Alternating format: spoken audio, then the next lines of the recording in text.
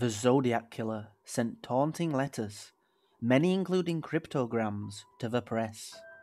The BTK Killer mailed postcards, poems, and even packages containing his victims' jewelry and driver's licenses.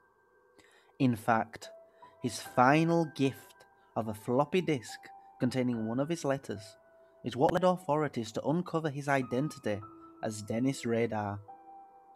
It is not uncommon for a serial killer to contact the media, as many crave the spotlight, and becoming a pop culture celebrity can be the motivation for a killer to continue their murderous career.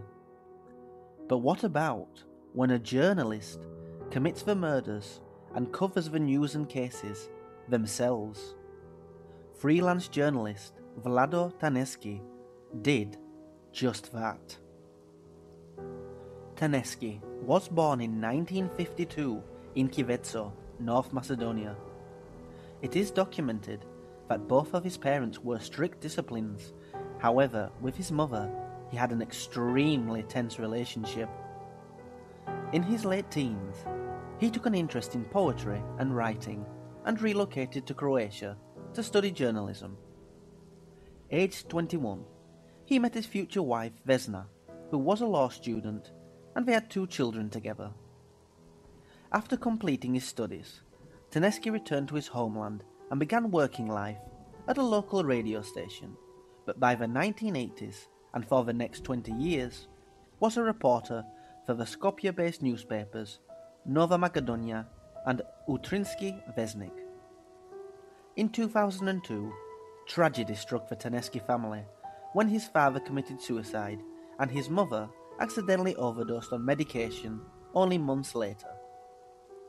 More bad news was to follow in the next 2 years when in 2003, and with large financial debts already, Vlado was laid off from Nova Macedonia, and in 2004 his wife received a promotion and moved to the country's capital, Skopje. Now freelancing and also based in Kivetso, which is a small city with a low crime rate, was not easy for the local journalist, but luckily, after many years of hard work, he had gained a large following of fans of his work. Then, in 2005, he got a big story. A woman had gone missing, a local cleaner, 64-year-old cleaner Mitra Siljanovska.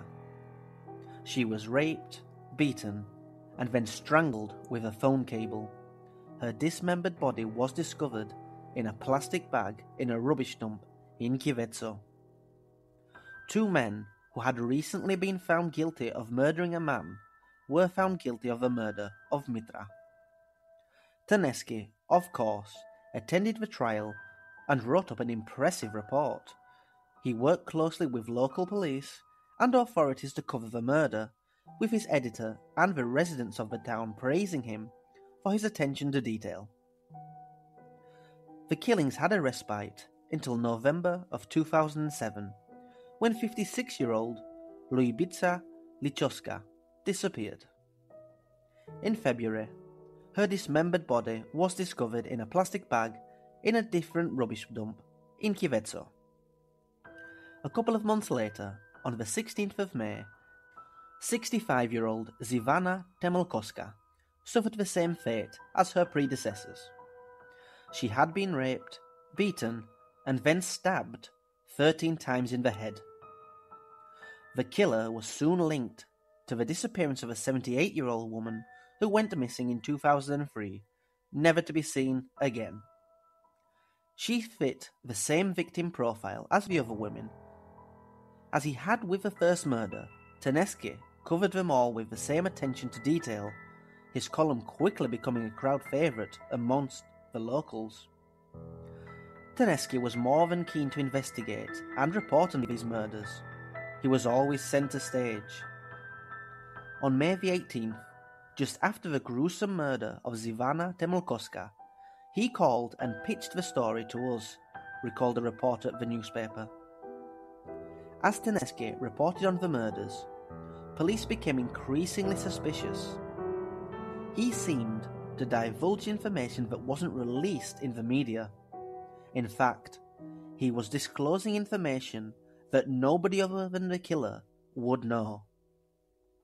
He knew exactly how the women were killed, and even the type of material they were strangled with. The body had been tied up with a piece of phone cable with which the woman had clearly been previously strangled, read one of his reports.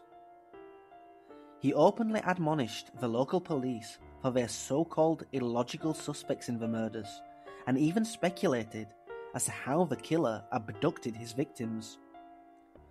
He incessantly questioned the family members of the victims, asking them to detail their lives and their past and share their own theories of who could possibly be involved. It soon became apparent that Taneski knew so much about the murders because he was the killer.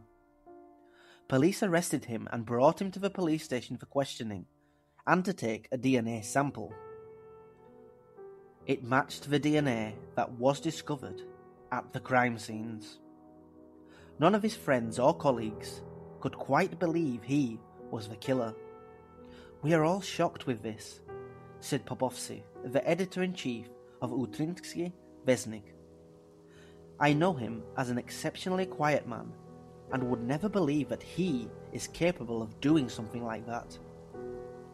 Taneski's ex-wife said she enjoyed an ideal marriage with him for 31 years. The only time she could recall him being aggressive was when the couple lived with his parents, who he said to have a turbulent relationship with. His relationship with his mother worsened after his father committed suicide in 1990. The following day, Taneski was found drowned in a bucket of water in a prison bathroom. Police determined it was suicide. Inside his cell, police found a note which read, "I did not commit these murders." Taneski took his motivation behind the murders to his grave. It is widely theorized that he was motivated by the hatred he felt for his mother. The victims' lives and physical appearance bore similarities to that of his late mother.